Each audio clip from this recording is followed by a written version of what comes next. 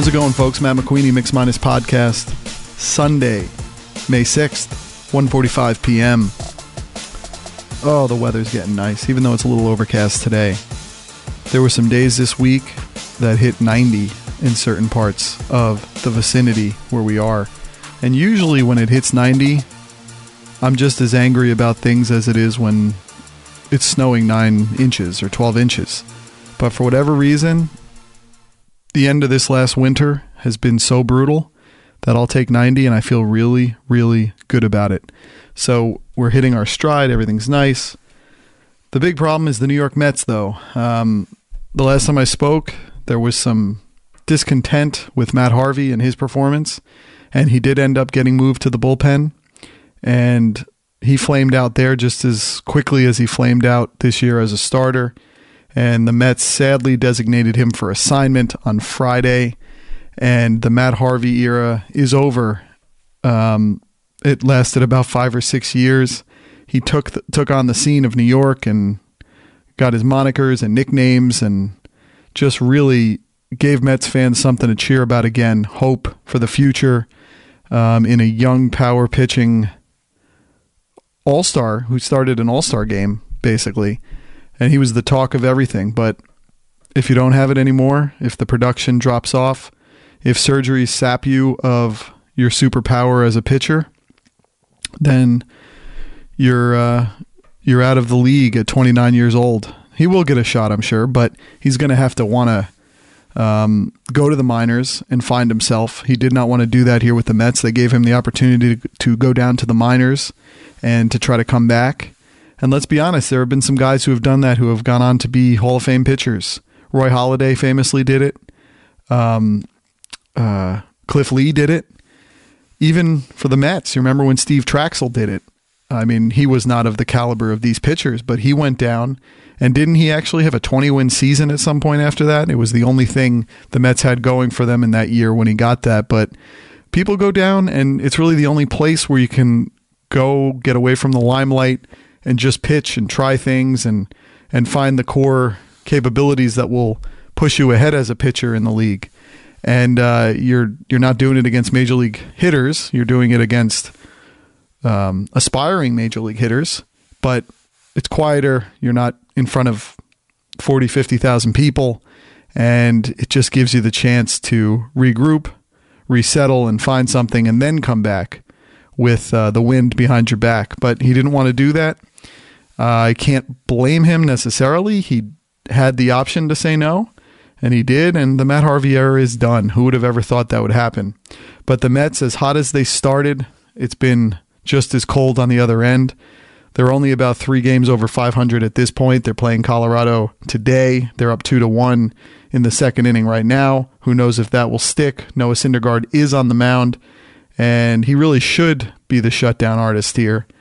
But we'll see. It's been, when things go bad, they go bad in baseball, and they just cascade to the point where it's just terrible, and you just can't buy a win, and you can't stop the bleeding. And I'll tell you what, living and watching in the same city, having 2 Major League Baseball teams, and one of them being the Yankees, if there was not a second team, there's a losing streak, whatever, you don't have something to benchmark it against. But then you have the Yankees, who started off a little quietly and then have just become world beaters. I think they're 10 or more games over 500 already. So when the Mets are dipping and then the Yankees are ascending, it's just that old Marsha feeling for Mets fans against the Yankees. And the Yankees always seem to have everything figured out. The Yankees always seem to have their shelves full with players and players coming up and in the minors, and the only thing they don't really have, I think, are pitchers. It's really duct taped together. I guess Severino's a high-level pitcher. They have the bullpen, but the other pitchers, they don't scare me. But the lineup is great. It's got youth. They can potentially find a pitcher. Boy, wouldn't it be something if they go and get Matt Harvey and rehabilitate him into a top-level pitcher? That would be the ultimate shiv in the back to the Mets fans. But I would like to see Matt Harvey find himself. I would like to see him find some success. All he ever wanted was the payday. And sometimes when you fight to get that payday, you don't get it. because that's all you're focused on. You're just focused on finding that payday as opposed to focusing on each pitch and focusing on your preparation and the 5 days in between starts, getting yourself right, preparing for that next lineup that you're going to have to face and getting yourself through that game and focusing on each inning and each batter and each pitch. And he was focused on something more. I can't blame him. He was on the precipice of being a $100 million pitcher or more, and he is not going to find that unless he has a revolutionary turnaround here. We're not talking evolution. We're talking revolution. He has to have a staggering turnaround, something that you would not expect. And that part is sad because you're thinking about all that earning power and it's kibosh. I mean, he was making something like $5.5 million this year. I think he might have made $4 million last year. So he did start to get some millions. It wasn't like where the Mets pitchers were several years ago where they were all making maybe at most $500,000, which to you or I, great money, but to a Major League Baseball player and a pitcher who are always on the precipice of that Tommy John surgery and being out for a year and never knowing if you could come back, or all of your fortunes being on your arm and staying healthy and keeping that couple of miles an hour more that you need to create the distance between pitches. It's a scary proposition, and he did not get there. We'll see if these other Mets pitchers get there in Syndergaard, DeGrom, and they've pitched pretty okay, but the Mets just have to find a way. Just as things have gone down as badly as they have, they can find the way and turn the corner and then start a streak as well. When things are bad, they look bad, and when they're bad while the Yankees are going good or going well, it's especially bad because you can when the Mets started, as hot as they did, the Mets fans were like, "Oh, look at us! Against the Yankees, they're 12-2 or whatever, 13-2, and now they're only 3 games over 500." So it really all goes wrong quickly, and it can all turn around quickly as well. We are only at the beginning of May. There is still May, June, July, August, September, hopefully October. We could be in mid-September looking at this period where the Mets went downhill after the early start as just a blip, or we could see it as the ultimate trend towards a downward team. And it's just hilarious when I think back to Vegas and looking at that 81 win over-under and saying the last podcast, boy, this is why I was just so bullish on the Mets crossing over that 81 win mark with ease, because look at what this team can do. But Vegas knows, because look what they can do on the other end too. Just as they can win, they can lose, and winning and losing cascade in equal measures. So we'll see what happens. But man, watching those Yankees do what they do, all of a sudden I'm each night not necessarily dying to watch the Mets. I haven't used my DVR function on the YouTube TV to start the games from the beginning. I come down and I often just go right to the live point at 8:30 when you're 5 or 6 innings in. And the Mets are usually down 3-1, 4-1, 4-0. They're typically down. So we'll see how they come out of this, because they need to. They have enough players, and they have enough players on offense, and they have enough guys who just have to play to the back of the baseball card, if those things still exist, or play to the ESPN statistics. And one of my favorite things with the ESPN statistics, by the way, I love the projected stats. I think you can only get it on the desktop version and not even on the app and not on mobile.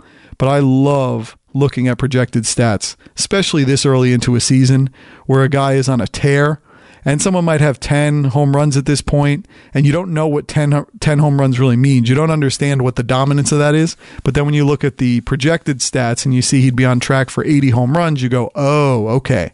But I really like those projected stats because they make you more excited about where the numbers are right now. Batting average, on-base percentage, slugging, those are all kind of constants in a way. You understand what those mean because they're averages. But totals, those are the things I love for projected stats. I love seeing if a guy's on track to get to 100 RBIs, if he's on track to get to 30 home runs, if he's on track to get to 100 runs. It's just a lot of fun. With wins, if he's on track to get to 17, 18, God forbid 20 wins. Just my favorite thing. I might start doing a segment, projected stats, and just call out a couple of players and see where they're headed from around the league. An update on the flying squirrel situation. Everybody remembers, well, if I could be so vain, and everybody heard that episode, I talked about my critters in the attic in the form of flying squirrels, which are almost bat squirrel hybrids, except they're tiny. And they like to be in trees, and then in the evening time, jump from trees to the tops of houses, and then burrow themselves and their families, and then build their families, much as I'm trying to build my nesting family here in my home in the below 3 floors of the home, if I count the finished attic. They want to build their families in that attic area. And we had this, I wouldn't call it an infestation, but we had flying squirrels at a level that was precarious and at a level that needed to be handled. So we ended up having to pay for this. It was not covered in our normal exterminator yearly fee or subscription fee for extermination. And I do have to say that's a good fee. If you have to pay it, it's a couple $100. And these people will come out. I was going to say these guys, but not to be sexist, but I have not seen a woman come through as an exterminator yet. They're all guys. As my nanny says, they all kind of look like the critters that they are going after. They kind of have those rodent-y looks. Not saying badly. I appreciate these guys. I love talking with them. But these folks do come through. They come through whenever you call, and they are ready to go at any time. The customer service in the extermination industry is at a level that I think even Apple would envy. And so they come through and they said, on this one, you got flying squirrels. The guy, as I said, went upstairs into that attic that I never go into anymore. The minute I knew there was stuff up there, I used to keep luggage up there. I'd keep stuff up. The minute I knew there was animal action happening up there, I always, I'm very naive. I always thought that the attic was closed off. But the attic is something that these critters, mice, not necessarily squirrels, they need a bigger berth entry. Mice, the flying squirrels, because they're kind of the size, if not smaller than mice, they can get in there with relative ease. And this guy went up there and he came right back down because he said, oh my God, I saw one. I saw a flying squirrel. And as he said, as I noted, he said in that last episode, one flying squirrel usually means there's 5 or 6 that you don't see. And so he saw one. He usually doesn't. I mean, I'm not going to quite say it's the Bigfoot sighting, but he doesn't see them very often. And he did see one. And he said, you're going to have to get this handled. We're going to have to come out, which they ended up doing. They're going to have to put a one-way access point so the flying squirrels can leave when they go out to get their children, or the juveniles, as the one exterminator said.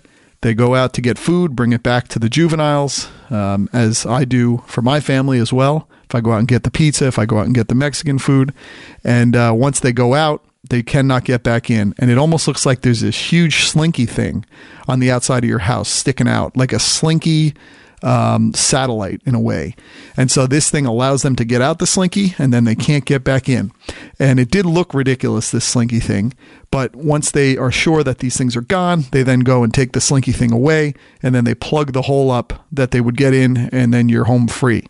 So these gentlemen showed up on the one day that my nanny was here, and she said that they came in with these pretty solid-sized cages, and they went up there with peanut butter, and they set up about 8 cages around the attic, and that was that. So I'm thinking, okay, we're in good shape. We're on a good path here.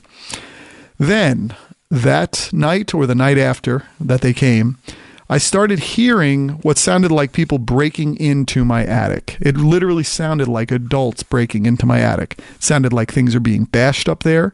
It sounded really scary and something I wasn't planning. No one told us this could happen. Of course, once you bring it up, they all say, oh, yeah, of course it happens. But it was really loud. And my wife and I are very quiet at night because we're very cognizant of our son sleeping on the second floor. We've almost taught him to expect complete silence in a home where my wife and I will actually eat our dinner in the dining room most nights because it's the furthest point away in the house from him. We'll have the iPad set up as our TV and we'll eat in the dining room, not with formal stuff, but we'll eat there. So noises are something that we keep to a minimum, and we even will watch television on the Apple TV, for instance, or on the Roku, and we'll have headphones on when we're watching television. We all are a little weird in certain ways. That's how we're weird. We are complete silence. When people stay at our house to watch our son, such as my mom, or sometimes our nanny has been there late, you'll come home and these folks are blasting television, and my son is sleeping still. or you'll see with your nanny that in our case, we tend to leave his door open to go to bed. He says door on the wall. It's like a hostage negotiation. As I say, negotiating with toddlerists. It's a negotiation. You cannot close the door until he's asleep. And it's got to be when he's sound asleep, because he has a little trigger in his mind. If he starts seeing that door close and he's in REM, he jumps right up and he goes, keep it on the wall. So you go, okay, we'll keep it on the wall. But even in the point where our nanny, and we'll watch it on our little video on our Nest Cam, she will go, nope, we're closing the door. And then he goes, okay. So to each their own. Everybody's got their own situations with certain individuals, but she's able to do that. They're all able to blast TV to a degree, and he sleeps. But for us, we're convinced he won't sleep. So we need complete silence in our home. It is almost like a monk's residence in the evening, Trappist monks. So we're sitting there the one night, and I actually went out to the fridge in the garage. We have a fridge in our garage, a second fridge, where I keep a lot of my beer, and sometimes we keep our food overflow. And I went out there, and I saw a little critter run across the garage. I have never seen something in my garage. I've never seen a mouse in my garage. I've never seen a chipmunk. Certainly never seen a mouse. My wife says she's seen a mouse at some point, and we took care of it. I don't remember that. But as a man, I don't remember anything, apparently. But I do know I've never seen one in there. So I see this thing run across, and you're really kind of primed about this whole critter situation because you got the attic thing going on. You got your mind is attuned to mice and flying squirrels and all this, that now I saw one run across the garage, and I said, they're about to take our house over. They're obviously planning their attack. They're going to get into the impregnable area of the home in the 3 floors, including the finished basement that we live within. We've never seen anything in our house. We've had some ant situations, but we've never seen a rodent in our home. And I'm convinced now, okay, the flying squirrel's in the attic. Now I got mice here. Now, granted, the mice are really just around because there was so much snow, there's nowhere to go. And if I happen to open my garage door, take the garbage out one day, that's enough time for a mouse to sneak in. Now, we do have a lot of traps out there, but they snuck in. And but I'm convinced this thing is over. This is war. These rodents are coming for us in our home. And so that happened. And by the way, when I went to my garage, I saw the skeletal remains, of course, with the hair. It's crazy the way mice die, because there's like nothing left of them except like bony little tiny little hands and arms, and then fur, and that's all that's left. I saw one in my little shed out back where I keep my riding mower. I saw it kind of belly up. So they were looking for somewhere to go. Obviously, there's so much snow, there's nowhere to go for these things. I do feel bad about that, but not at the expense of my home. And so I saw this thing run across the garage, and I was like, oh my God, this is crazy. So with that in mind, I walked back inside, and then first of all, I'm like, geez, now I'm going to have to worry about going out for a beer to my garage. This is the ultimate in breaking my comfort zone. But I get back in the house, and then we're seated on our couch after dinner, and then it sounds like, again, something is breaking into our home. It sounds like a rattling of some sort, and I first thought it was in the garage, which is right kind of on the other side of one of the walls in the living room where we sit and watch TV. And I'm thinking it's there, and I'm like, could it be that mouse I saw? This is crazy. What's going on? Feels like we're under attack.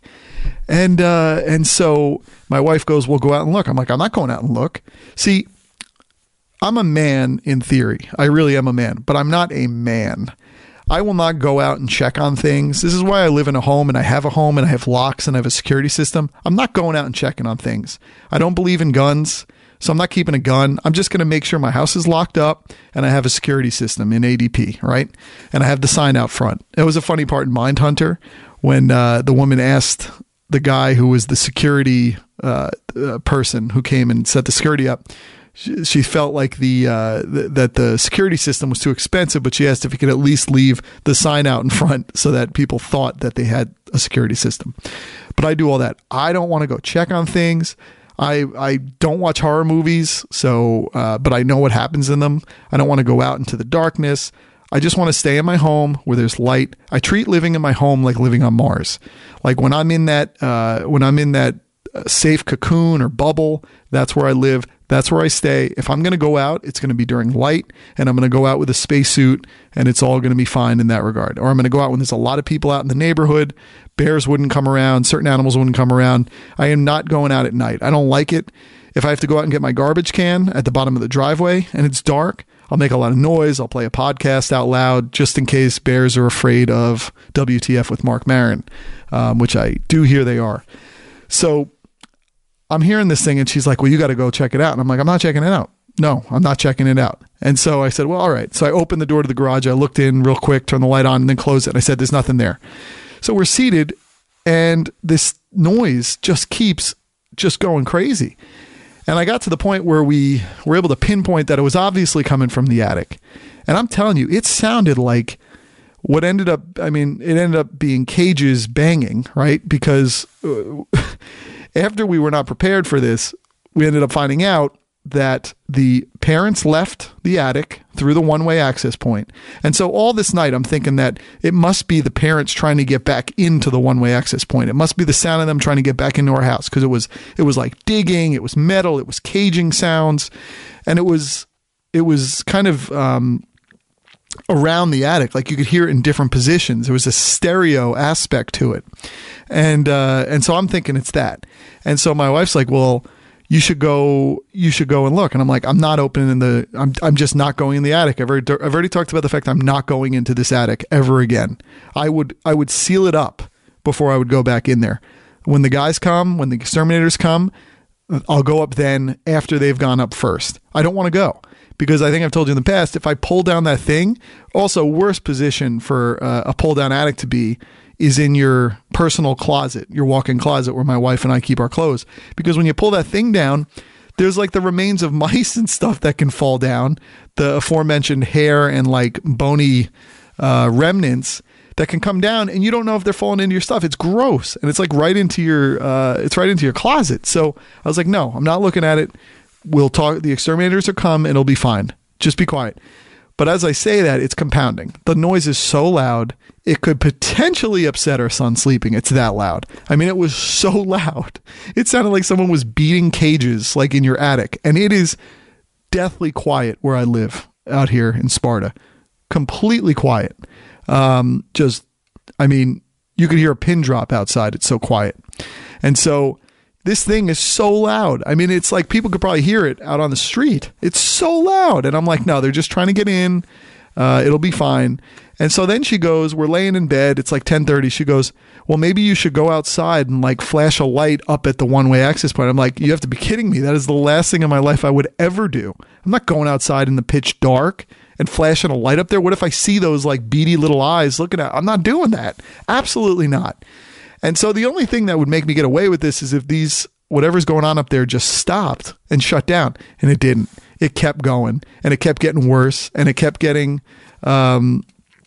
more spread out across the attic. I mean, it was not good noise. It was crazy. And it was a couple days of this just incessant banging, like someone's breaking in. It was hard to do anything. We couldn't watch TV because it would just happen, and you have to pretend like there's not the beating heart, like Poe's poem, the beating heart in the floorboards. That's what it was like, except it was the beating juvenile flying squirrels in our attic. And so the guy shows up a couple days later, and he shows up a couple days later, and he was instructed to call me. So I get the call from my house phone, which means my mother-in-law was calling. And then this guy proceeds to tell me everything that's going on. And my mother-in-law is hearing this, and she's getting all upset. But he said basically that the parents left, as I had said, to go get food. They couldn't get back in. The juveniles come out looking for food. They go into these cages, which were pretty solid-sized cages, apparently. They go into these cages because they see peanut butter. The snap comes down. They're stuck in these cages. And the guy goes on to say that they basically died up there. There was something like, I think 5 or 6 or maybe spread across 8 cages. There was a solid amount that were found that went in these cages because the sound had stopped at some point, which means the baby flying squirrels had passed on.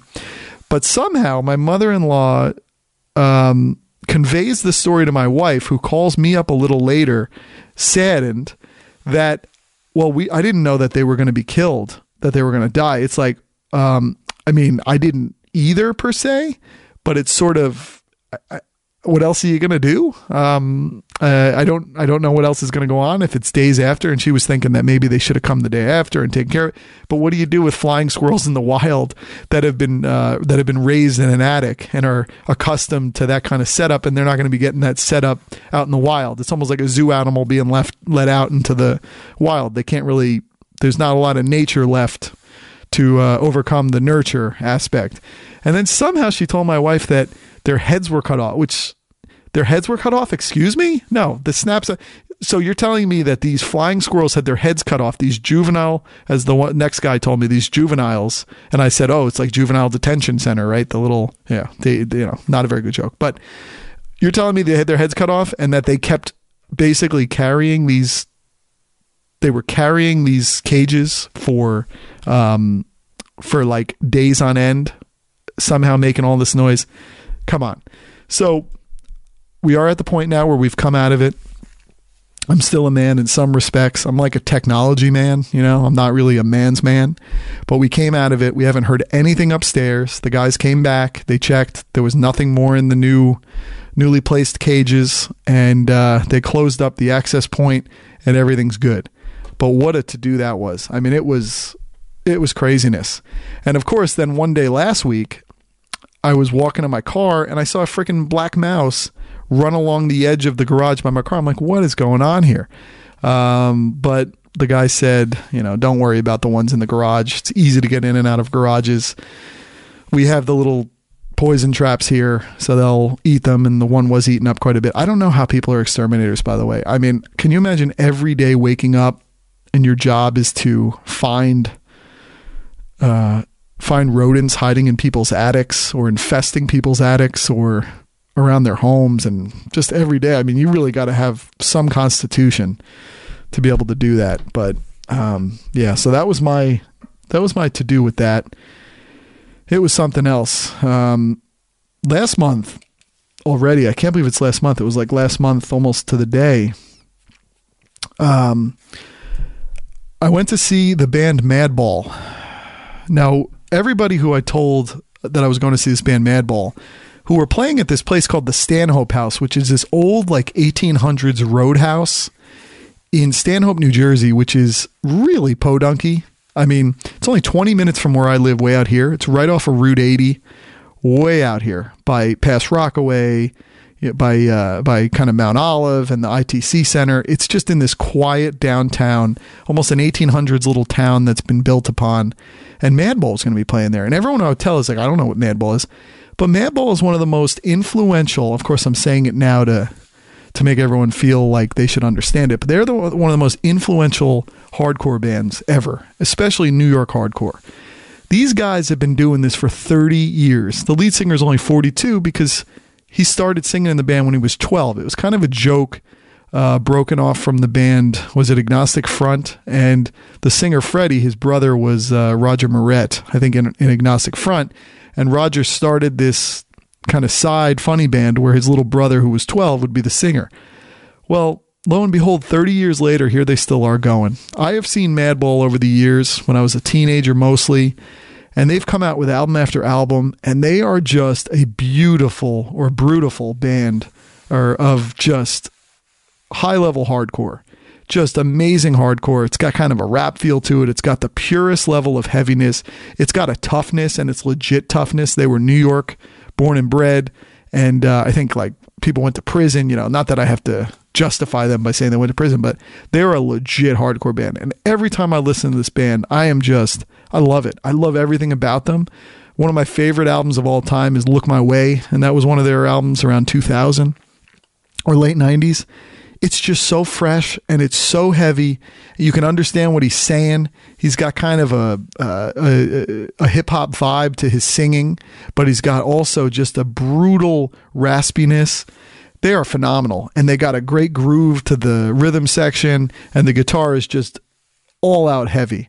And they got some kind of, they'll have some sort of 311-ish feels to some of the riffs and the sliding and all that.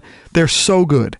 And look, I'd lost touch with them on their albums that have come out and all that. And it's crazy when you realize how much touch you've lost, Yeah, how much touch you've lost when you look at when albums came out and you're like, oh my God, the last one I paid attention to came out in 2004. It's 14 years later. And these guys just keep going. But anyway, I follow them on Instagram and I saw this little flyer go out and it said they were going to be playing in Stanhope, New Jersey. And then they were playing in all normal cities after that, because Stanhope that sticks out like a sore thumb when you see it. The Stanhope House in Stanhope, New Jersey. You know, they're playing Richmond, Charlotte. They're playing real cities after that. Chapel Hill. They're going to festivals, all this. And I was like, look, I got to go to this. This is a Thursday night in April, but I got to go to this. And I tried to get people to go, and no one would go with me. I mean, it was crazy. It was making me almost nuts that this band is playing basically in my backyard and nobody's coming. But I just resigned my fact, I'm going. So I got my tickets and my wife was like, yep, you can go. It's so important to go to things for yourself and your own personal evolution and you know, creating a better position for yourself in this time where you have a family and you have a wife and you have all of these responsibilities. The personal evolution is just so important to still do. Things for yourself, like going to movies even, which I've done. I went to see Avengers Infinity War yesterday in town. But all these things are important. You know, otherwise, what's living? What's living just coming home, going to work, coming home, going to work, coming home, going to work, having a couple drinks, eating dinner.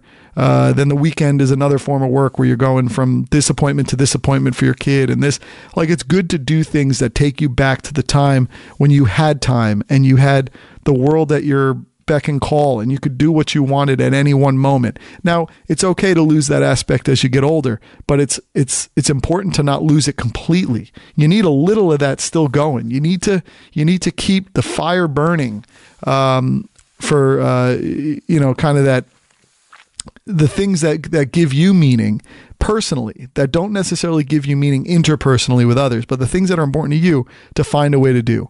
And my wife said, it's okay, you can go do it. She actually ended up going out with her friends that night, like 5 minutes from where I was. And I was like, oh, you should come to the concert. But it's, you know, we're talking legit hardcore. Like, I would be weirded out my wife showing up to a hardcore show and seeing who I truly was, because it's craziness. You know, it's like insanity. It's not quite like, you know, anal cunt metal, like those crazy names, but it's hardcore, it's legit, and it's crazy mosh pits and slam dancing and all that. But I love it, and I'm just, I couldn't believe they were playing in a couple of towns over from me. So I went there. I went to a place called Salt just beforehand by myself, went to the bar, got a couple of craft beers and a burger. And it was funny because the lead singer of Black 47, I think, which was an old famous Irish band, he was going to be performing at this place that night. It's so weird. Like, you can find a good time anywhere if you look hard enough. Like, I went in the same town almost, and I did yoga with one of the lead singers of Youth of Today, or with the lead singer of one of the biggest bands in hardcore, other New York hardcore band. He was a yoga instructor. He's become this unbelievably sought after international yogi. And I did yoga with him that day in that town. And so you can find things to do that are right in your backyard. You don't have to go to New York City or the nearest big city. You just got to look, you got to pay attention, you got to keep your eyes out for when people are around, but things happen. So I go from this place, and the lead singer of Black 47 was going to be performing. Then I drive down the road to this quiet little road behind this place called Bell's Mansion, which it's a high level restaurant. Like, the Stanhope House is kind of behind it. And I went there, and there was like no one in this place. And what I realized was that Madball must have some kind of personal relationship with somebody who runs the Stanhope House, or somebody in their crew does. Listen to me dropping the word crew. And so as a favor, or maybe they were getting really good money to do it, they went all the way out on Route 80 to the Stanhope House to kind of kick off their tour. So in some ways, I think it was sort of like a rehearsal show in front of real people, but they were going to be doing this big festival the next day and then kicking off their tour. So I think they did it here as a way to kind of knock the cobwebs off and get like a rehearsal in a way, or a practice in front of people. But they put on their show and it was great. But I'm standing there and I'm like, oh my God, I'm at a show again. It's probably been a decade since I've gone to a show, maybe 15 years since I've gone to a show. But it was the same old feel. You know, you're out there, you're on the floor, you're clapping for the opening bands who stink, who are just awful, and you're sitting there going, what is their influence? What are they playing right now? Bizarre riffs, like weird blast beats, and you don't even know what the people are playing, and you're like, what is your inspiration? Because you're trying to copy some band that must do this well, although I can't imagine any band doing this well. I'm not trying to shit on these kind of people doing their craft, but not very good. And then you get closer to the main bands, and there was a good opener who's sort of I think they were called like Strength Through Silence or something. And they were good. They're like a band from Bergen County, New Jersey, or Silence Before Death. That's what it was. And they're like a Bane type hardcore band. Kind of up my alley. I like it. That fast hardcore with octaves and nice breakdowns and all that, with the singer who kind of sounds like a kid yelling. But they're like a Bergen County band who have day jobs, and they do these kind of weekend tours, or they'll do shows that are close by where they live. They were pretty decent, so I found them through this show. And then Madball came on, and it was fantastic. Now, it's crazy. It's been so long since I've been at a show that, like, I didn't know what you're supposed to do. Like, I felt like etiquette, you shouldn't look at your phone like you normally would, because it just feels like an insult to the people on the stage. The other crazy thing is the amount of, like, videos people are taking of the bands playing. Now, I know that's to be expected, but it's funny. Like, you're not engaged in the moment. And I was doing it too, because you want to take the video, put it on Instagram, prove to people you were there in some ways. But it was tremendous. And it's funny because when I took the video, the sound on my video was actually better than I remember the sound in the facility. But it was really cool. It was so great to see this band, and they just keep at it. It's amazing, these kind of middle class bands who are just road warriors, who aren't making a ton of money. And you think of Madball, they actually were on a major label at one point.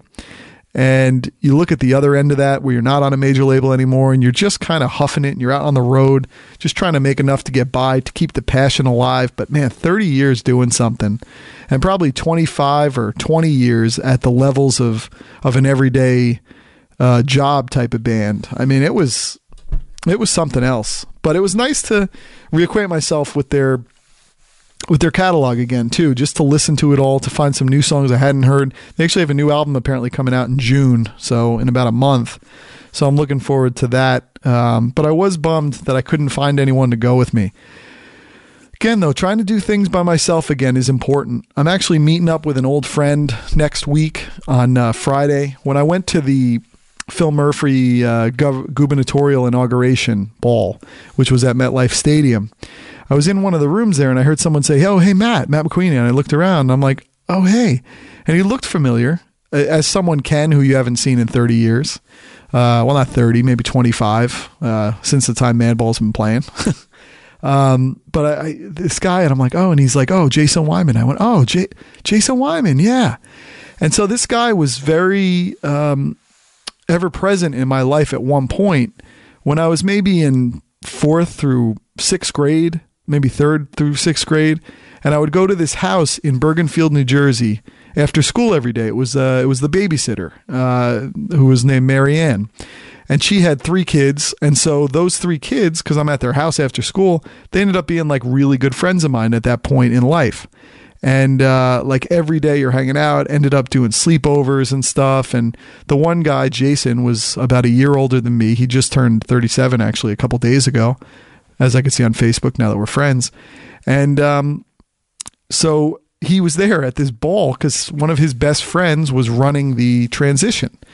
And it's like, what a small world. And then I'm talking to him, and it turns out he literally lives 8 minutes away from where I live. And I've talked about the fact I live in the middle of nowhere. Well, he lives in the middle of nowhere too, and he's from Bergen County too. He's right down the road. And so we'd kind of been talking. We made some Facebook friendships. And then you say, "Hey, let's get together at some point." It's like, "Oh, yeah, let's get together at some point." And then months go by. He ended up having a second child. He has a kid who's about the age of Liam, about 3.5, I'd say.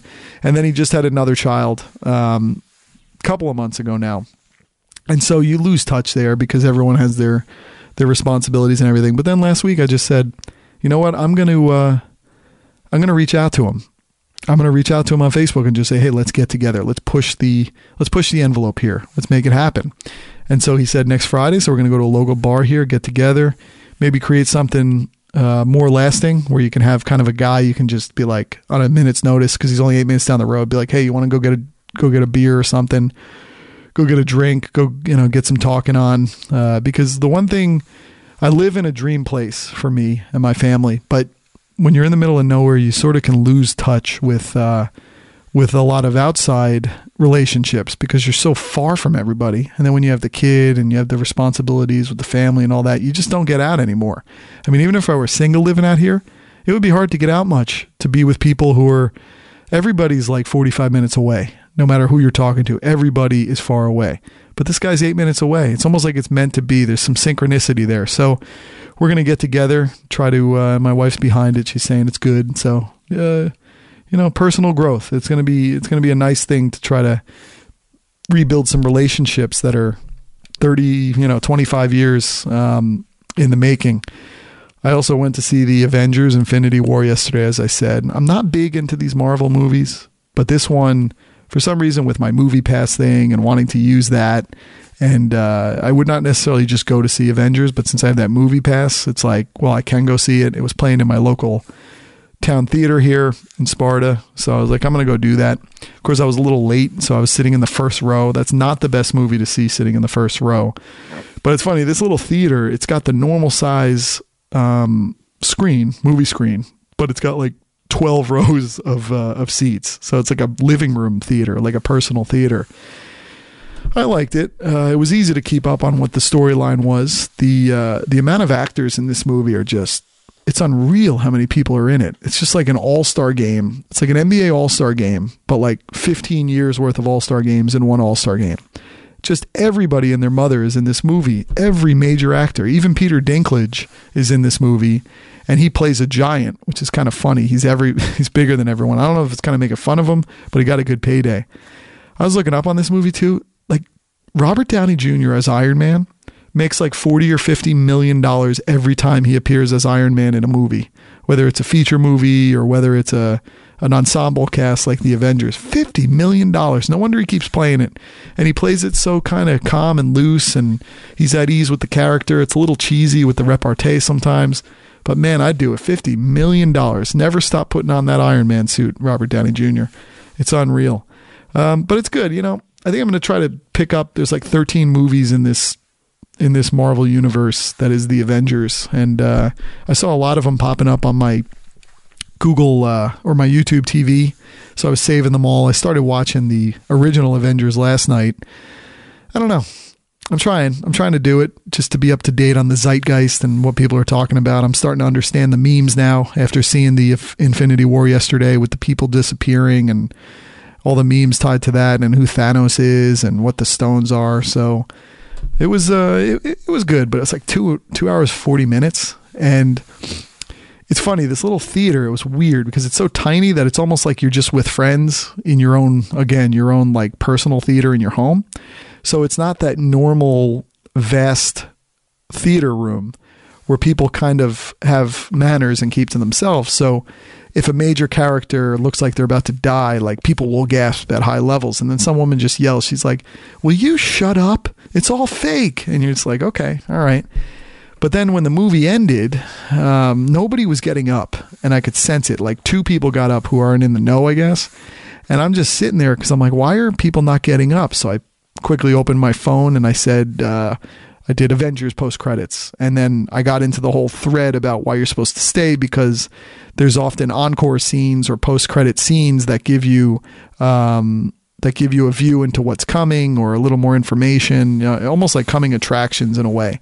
And apparently older Avengers movies or previous Avengers movies would have several layers of post-credit scenes. This one ended up being one, but I understood why people stayed. But it was weird because it was like, you got a sense you're supposed to stay. And the credits, because for a movie like this, how much money it's made, how much CGI, how many worlds there are to build, the credits go on forever. It's like 10 minutes. And when I saw this movie, it was 2 hours and 42 minutes. It didn't make much sense to me, because I'm like watching it and I'm like, how is there still like 35 minutes left?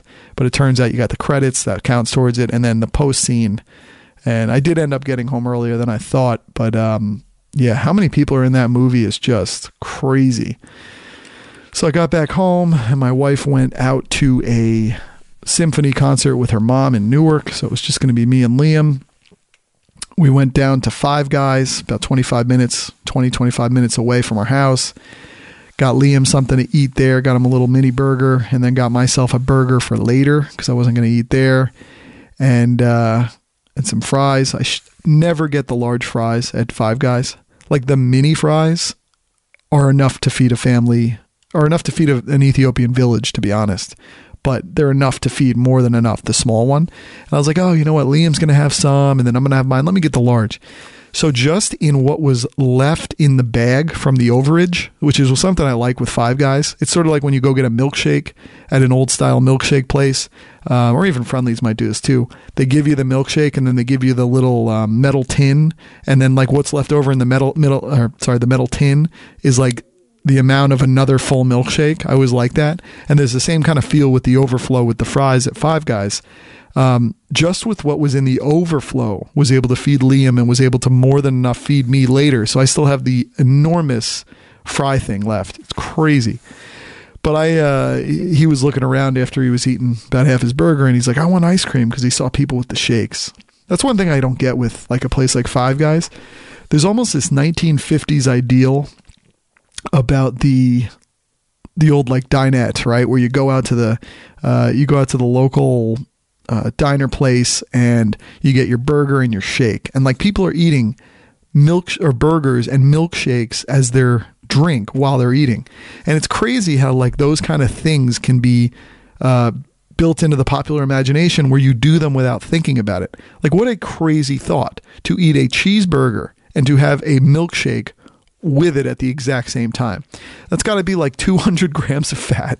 It's so unhealthy, but because it's done and because there's a nostalgic ideal about doing it, people just do it. And it's like, oh my God, like you're not going to eat for a week, but then people eat anyway. They go to like, get eggs and pancakes the next day on top of it probably. Well, I shouldn't speak for them, but like I'm looking around, I'm like, oh my God, the amount of people just having a shake like it's their drink with this is weird. It's like a weird mix of tastes too. Like it doesn't seem right.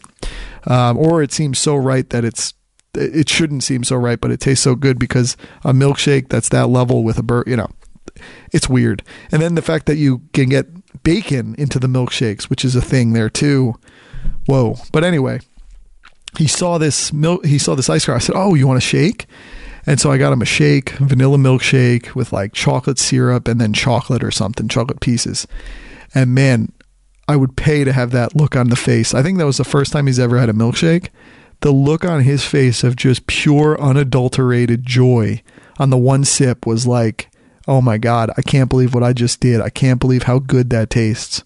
And so little me, I was like, I'm not going to buy myself a shake because I get really neurotic about eating in this sense. So if I'm having a burger and the fries, like that's really filling. And I'm thinking about the fat content in a burger with the cheese and how much it is.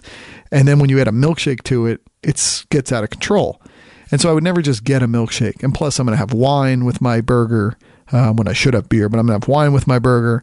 And I don't know, the thought of the cascading food and just, it probably goes down fine, but it doesn't feel right. So I get his. And a little kid like that, 3.5-year-old, as much as he's able to drink, there's still like 80% of the shake left. So I'm like, oh, okay. Well, if I didn't get this for myself, I could always have it later if I'm feeling it. And the beauty of drinking wine is you can feel it easy because the wine takes all your inhibitions down. And then you're just sitting there like, yeah, sure. So anyway, we got him a shake. We got home. We got into our car. On the way home, I had to stop at the liquor store and get myself a boxed wine. Why do I get boxed? Because I don't want to open up a bottle of wine for myself. It just doesn't feel right. So you open up a box. You have like 2 to 3 glasses. You're not even noticing really. Had my burger. I was in the dining room and I had my iPad set up right in front of me. And I'm just in just pure heaven eating these Five Guys double burger. The fries are so good with that peanut taste. And my wine. And I got my TV on and I'm watching. Well, sadly, I was watching the Mets lose. Watching a bit of the LeBron James Cleveland Cavaliers first home game against Toronto in that series, which they ended up winning in dramatic fashion and pretty much putting away this Toronto team probably for good. I can't imagine that there's not going to be moves made after this season that irrevocably change the core of this team. It's going to happen. There's just no way it's not. And so I'm watching that. And then I was like, I'm like 2 or 3 glasses of wine in. So I'm like, yeah, I'll start watching the Avengers. I don't know if I picked up a moment of the hour and 10 minutes I watched, but I don't even know with the Avengers if you have to pick anything up. It's all pretty obvious what's going on. It's fight to fight. This person's bad. This person's good. You never know what Sam Jackson is, but he is what he is. And so I'm doing that. And then I reached the point where I was like, you know what? I could totally fit a little milkshake in here now. So I went into that outside fridge where I saw the mouse go by the week before, and I pulled out that little shake. Oh my God. I felt like Liam with the smile when I had that taste. I had that whole thing in like 3 minutes. So maybe a milkshake does go down pretty easy. It's just so good. And I felt bad because this morning he was asking about it, and he's like, can we get it from the freezer? I'll have it. I'm like, no, I think it melted. Actually, because I didn't even want to tell him I took it. But that was good. It's just good. As good as it is to be with people, it's good to be by yourself too. You get a lot of personal development going on. You can think, you can contemplate, and it makes you a better person on the other end when you are with people. A couple of kind of quick tech things going on here. I didn't realize this, but Apple bought Texture. Do you know Texture? So Texture is that application, and it used to be called Next Issue. It was probably called something before that, but it's sort of a Netflix of magazines. So you pay one monthly price, call it $15, call it $10 if there's a deal, maybe call it a little less if there's some even deeper deal. And you have access to a pretty solid amount of unlimited magazines within this one app interface. So, you have Men's Health, you have Time, you have Sports Illustrated, you have the New Yorker, they added the Atlantic. There's a lot. I mean, and it's just unlimited how many you can get. A nice user experience. It ends up being too much for me because I can barely get through my New Yorker, and then my Economist in a week. It's just hard enough. And then when I had the amount of magazines in Texture, you're kind of weighed down by the magazines you're not reading that you're paying for, and it just became too much. And you can find great deals on certain magazines you like anyway. Like I'm paying $2 a year for Sports Illustrated. I'm paying $50 a year for the New Yorker. And by the time you add up the ones you really want to read, it was less than I would be paying for Texture without the kind of psychological weight of knowing what you're not reading. And so it's a great app, though. It really is. And I didn't realize Apple actually bought them because Apple plans to create a new subscription service, probably almost wholeheartedly on the back of Texture. So they'll probably have their own app branded in Apple, and it'll probably be just like Texture. Now, the big key is, do they drive the price down so much on the subscription that it makes opting into subscribing to it so alluring that you have to do it? Like if it's $5 or $6 a month to get access to all these, then you're in the money. I have a feeling it's going to be about 10 because that sort of is the line of demarcation for a lot of these subscription services like Apple Music. Netflix has bumped up now, but a lot of these kind of all-you-can-eat services in their different realms ends up being around 10. Not the cable TV stuff like YouTube TV or Fubo or Sling. Like those end up being 25 to 35 or even 40. But a lot of these kind of magazines, music, 10 is sort of the level where you just go, all right, that might be it. I'm not going to think that hard about subscribing to it. But I'm really interested to see what they do with that, because the Apple user experience can look really good. And I think it'll be something that will be very nice, because Texture was nice. I don't think Texture was doing very well, though. I think they built a great product that made them conducive to be bought by a company like Apple. But we'll have to see what Apple would do with that, because Apple is really starting to be reliant on subscription money. They know that the well is not dry in any respect about the purchase of hardware when you're talking iPhones. I mean, it is for iPads, but they have a lot of hardware products when you're thinking about the iPhone, the iPad, the Apple TV, the Apple Watch, the AirPods, the MacBooks, all those. Like, that's where they've made their money hand over fist, is on the selling of hardware. And then the software services are the ones where you can make a lot of recurring money. because people are just paying into something that they're getting every day, but they pay on a monthly basis. And that is nice money, nice solid recurring revenue to get. And so they're building that up because how much more hardware can we continue to buy? There's not even the feeling really for people to buy new iPhones like there used to be. And there shouldn't be. I mean, how often do you really need to get a new iPhone? I'm a crazy tech person, and because of the incentives of the programs I'm in, I can get a new one every year. I'm in one of these programs where you basically pay the phone off within a year, so you're able to re-up into a new one. It actually doesn't pay to keep holding the phone you have. Like you start to actually pay out more in terms of what Apple's getting your cell phone provider.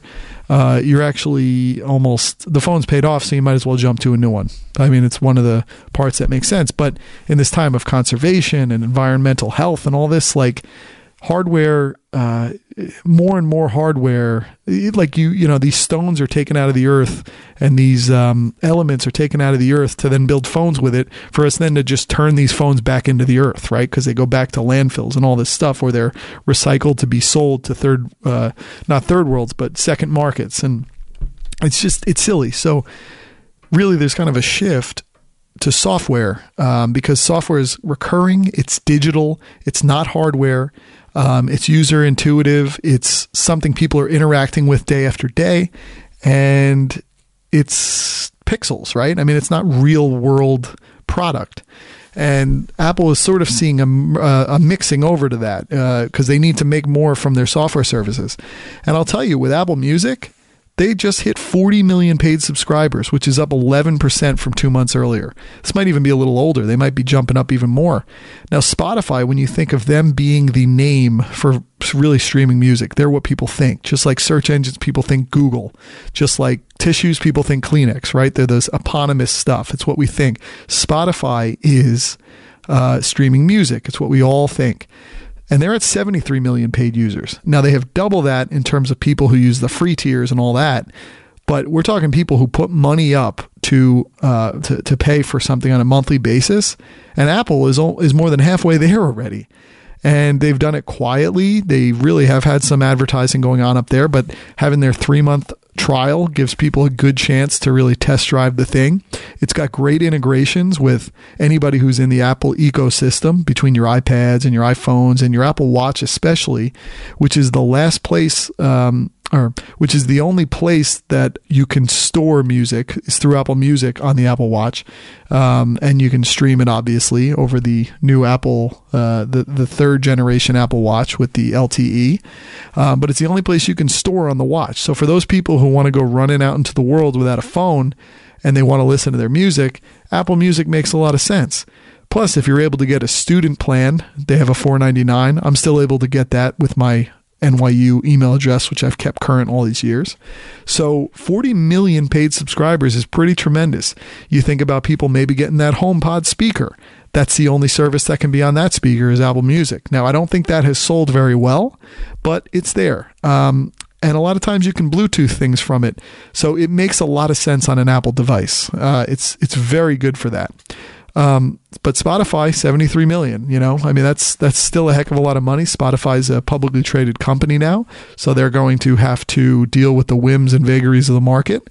But it's very good. I will tell you, I've gone from Apple Music to Google Music, and I've heard Google Music is actually going to go away, Google Play Music, and be subsumed into some newly created app that Google's going to come out with called Remix or something, which means to me that Google Play Music is not really moving the needle for Google. If they need to come up with services that get people to want to get into their app, it means that the one that's there now is not working very well. And I have to tell you, I think it's a tremendous app.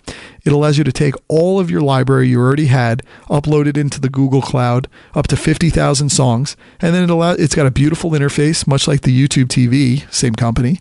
And it gives you everything you need from the new music. It's got the playlists in it because it bought a company a couple of years ago called Songsia, I think. And so it's a great service, but I guess it wasn't doing well. So Google's trying to pivot to another service to try to get more user uptake. But anyway, I jumped from that recently over back to Spotify. Why? Because Spotify has this great bundle deal that they came out with. First, they came out with it to students sometime in the last year. And that was the one I really wanted to jump on because it's only $5 a month and you get full access to Spotify, the paid membership, and you get Hulu. Now, the Hulu with ads, but, at $5 a month, that's a tremendous value. Now, when I tried to sign up for Spotify under the student provision, it just would not let me. It would not authenticate me. Apple has a little bit more of a forgiving student membership company they use called Unidays. I was able to fly through that with ease, really without having to do anything, have to show any paperwork. So I couldn't jump to the Spotify deal at the $5, and that was the only one that had the bundle with the two.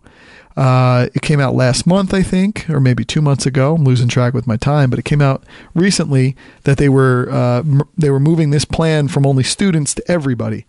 And so for $12 a month, it might even be like $11 a month for the first 3, and then maybe $12 a month from there on out, you can get that same plan. You get all Spotify and you get Hulu with ads. So the with ads kind of stinks, but the price of that is a really good savings. And then when you add that to having YouTube TV, and then if I can eventually cut my cable, I'm at a really good place. And Spotify is still a very good service. It's almost become a victim of its own success, where having Spotify doesn't feel cool at this point. Like, Spotify was so cool early. Spotify was almost like the band with the demo who was on the who were the up and comers, and you loved the band when they were doing demos and when they were still not known, and then they became a major label band, and then everybody knew them and they felt lesser than at that point for you. That's kind of how I feel with Spotify.